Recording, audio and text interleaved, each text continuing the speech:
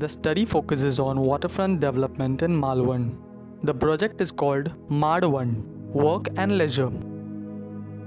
Lying on the west coast of India, MALVAN is a small town known for its historic Sindhudurg fort, area of clean beaches, coral reefs, and its distinctive Malvani culture. Once an emblem of power and vivacity during the reign of Shivaji Maharaj, the town today is just a mere glimpse of its past chronicles. The economy is crumbling, and along with it, the people. The waterfronts of MALVAN have always dictated the development of MALVAN. For some, the sea is main source of income, while for some, it's holy. Aesthetic beaches of MALVAN have attracted many tourists. MALVAN is currently developing as a tourist destination. By reviving the waterfronts, the town of MALVAN can regain its vivacity. This thesis focuses on embracing the history and culture of MALVAN and helping the community to resolve its issues by designing desirable spaces. The project is located on the west coast of India in Maharashtra, Sindhudurg district. This map shows a fabric and part of Sindhudurg district and various transport routes to how to get to MALVAN.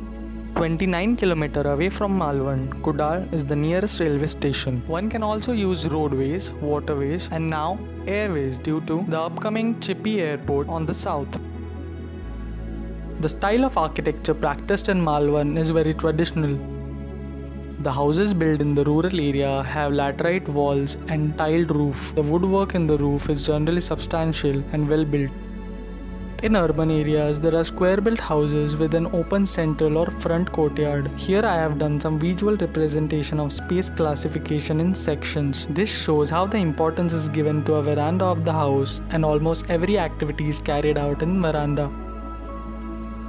The primary occupation of people in MALVAN is agriculture and fishing. Tourism sector is slowly gaining importance. The provisions provided for fishing industries by the government are inadequate. Beaches are used as place for selling fishes and anchoring boats. There are no proper ports, landing decks or markets for the fishermen. Most of the occupation is seasonal and new employment opportunities are constantly reducing. This has led to increase in unemployment rates. People are migrating to cities for better job opportunities.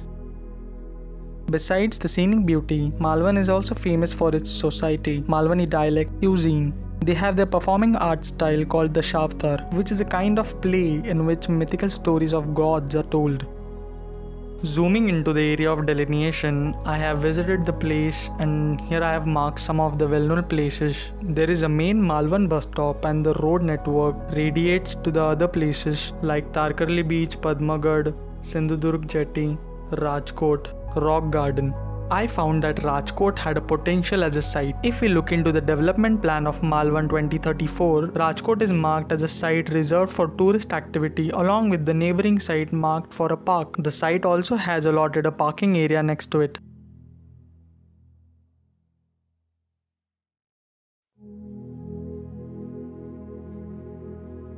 Rajkot is approximately 2 km away from MALVAN bus stop.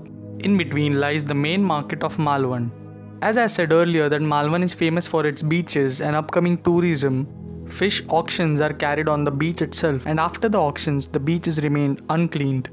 Tourist boats and fishing boats are anchored in haphazard manner in the sea, which slows down the activity of fishermen and tourism and in some way or the other harms the marine ecology of MALVAN. Sindhudurg Jetty is the main tourist attraction which is used to carry tourists from Jetty to Sindhudurg Fort. There is no connection or road or any pathway between Sindhudurg Jetty and Rajkot Jetty. The idea was to develop Rajkot into a tourist attraction, connect Sindhudurg Jetty and Rajkot Jetty and get the traffic of fishing boats to Rajkot, leaving the MALVAN beach to carry out other tourist activities. Program of the design is made in such a way that it will cater the problem faced by the fish industry of MALVAN and simultaneously also provide the space which will attract tourists.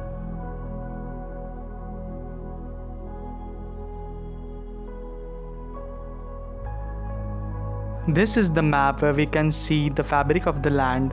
Upper side is the village area where I have marked black squares are the built entities.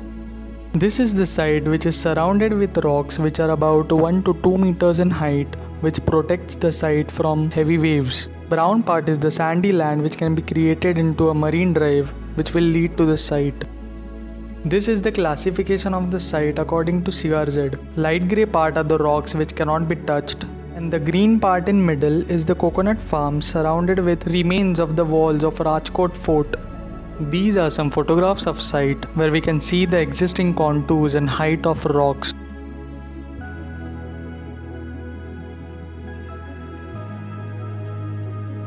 Before designing, I marked some physical attributes of the existing site, the entrances and the exits, which helped me to develop the site according to the program, because of which I came up with this master plan.